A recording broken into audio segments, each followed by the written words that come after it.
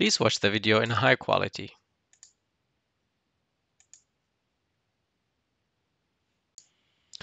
In this video, we will learn how to include maps in Unity different platforms, including web and mobile, for free using Mapbox APIs. So the result will be a map appearing on the screen, and the user would be able to interact with the values of the map, including its center, the zoom values, for example, and also the style from, say, satellite choosing or satellite street, and so on. Mapbox offers a free tier for each product, which allow you to use the API for free with a limited request per month. I'll put a link in the description to the Mapbox pricing, and you could see as we scroll down, we could see the limited or the limitation per month for each user. And for example, for the static images API, we'll see we have up to 50,000 requests per month.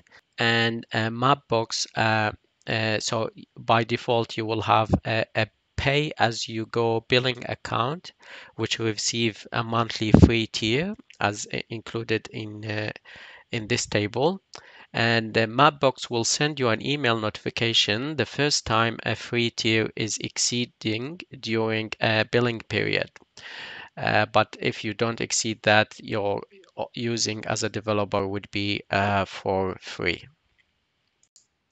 To start, we need to click on Get Started. And if you don't have an account, you can create an account and sign up. Otherwise, we could just log in.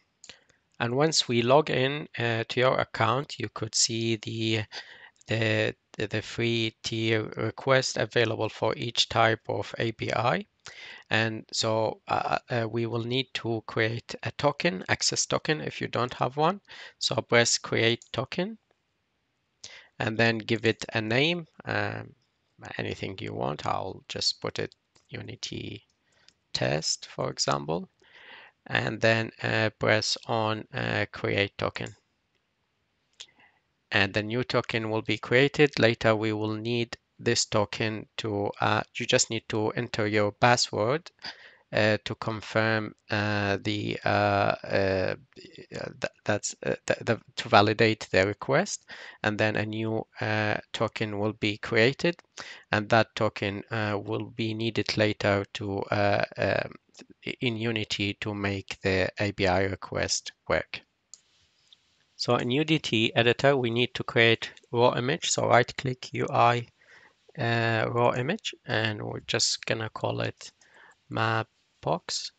And I'll just change the make sure the pivot is 0.5 on X and Y, and the anchor is in the center. I'll change the X and Y to 0, and the width and height to 1000. And if I press F, well, we could see it over here. Okay, next I'll create a script. So under the assets, I'll create a new folder called scripts. And inside this folder, I'll create a C# file, and we'll call it Mapbox. Once that C# file is created, I will drag it into the new game object, which is Mapbox. It's a raw image, and click on it to make sure that the script is there, and then double click on the script to open it in Visual Studio. Inside the script file, I added number of lines that I will go through roughly. So the first 3 lines are the default Unity namespaces that comes with the script when we create it. And then I added 3 more namespaces that we're gonna need.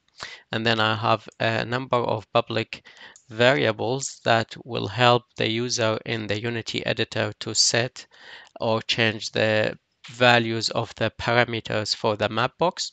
Then I'll have a number of private variables that help me control and set the map and control the execution of the methods within the code, and also a list of private variables as well, which are kind of replication of the public variables with at the end of them there's the name last attached to them, and that's just to keep track of when these public variables are changed by the user, and then I could trigger to call or request another call for the API, Mapbox API, to update the map whenever a user change these public variables.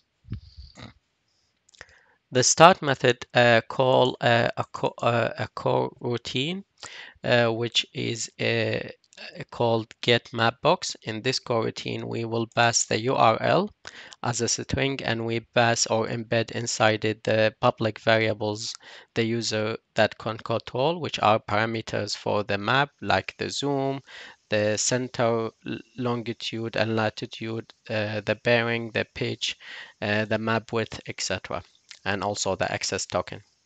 And then we will send a request to get the map API texture, and if an error happened, then we will throw or debug that error of that request. And then, but if the request go through, we will get the raw image game object we created in the Unity editor. We get its texture, assign the texture we got from the request from the Mapbox API. We assign it to be the texture of that raw image so that the map could be displayed on the raw image. And then here we will update the number of variables we have here to keep track. We assign them to the corresponding public variables over here, so that later when one of them change, we could call this get mapbox again. So back into the start method, then we'll have a rectangle where we get it will hold the information of width and height and other details from the raw image component. And then we will get the width and height from that component rectangle. By rounding it to integers and converting it to integers, because map width and height should be in integer as it's represent pixels. Then in the update method, we will check if one of these variables that keep track of the public variables we have over here, if they are no longer equal to the public variable. In other words, if the user has changed them in the editor, then it will add the update map variable is true. And what we notice when this condition pass, we set it to false to allow the coroutine method to execute.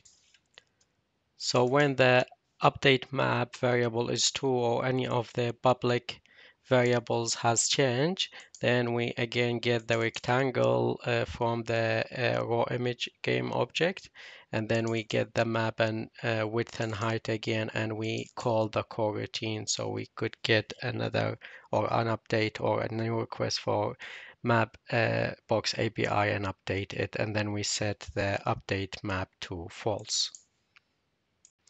And yeah, that's about it. And so if I save and go back to the editor,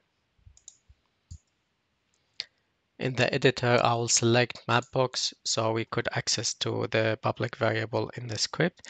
And the access token we created earlier inside the Mapbox account, we need to paste it here. And then the other variables are already here set by default. In my case, I wanted it to map to be center into Sydney. So I just put this and put the zoom that I'm happy with. But if you would like to have some information on how could you come up with these details that you think it would be suitable, I will put a link in the description to the Mapbox API Docs. And so if we go to that website over here, so you will see that within the docs there is maps, and for example in our case we use the static images. So I'll just click on that and it will give you the details of about what kind of what's the API will look like, and is in our script would be is the part over here in the URL. So we broke it down and pass the variables to it of each parameters, for example, the style and overlay, and there is a description of these parameters over here, what they do and what values do they take, and some examples over here. And what I find handy as well is going to the playground. I'll put a link into the description as well. By clicking it, so the playground would be handy because you could play with the parameters here or move with the map, and you will see the results straight away over here.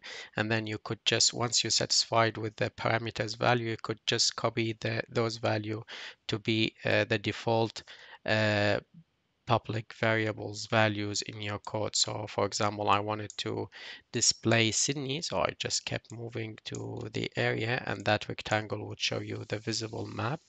And then you could uh, uh, change the width and height of that rectangle. So if I change the width to 800, the height to 600, for example, and then I'll keep zoom in, and so it will give you the parameters once you're happy with them.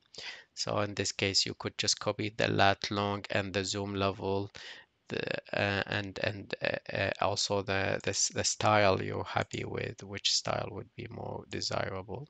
So in my case I'll just choose map street. So then you could either copy the API from here, request, and it will call that part exactly as it is.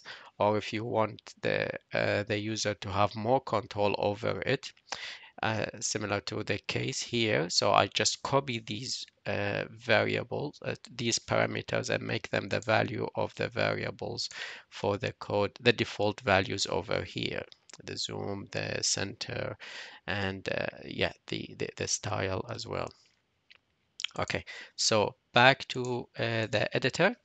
So now that we pasted the token and these public variables, we know how did we come up with these variables through the playground. And if I click play, and I'll just change the aspect to full HD, we'll see the map is over here, and I could change the zoom.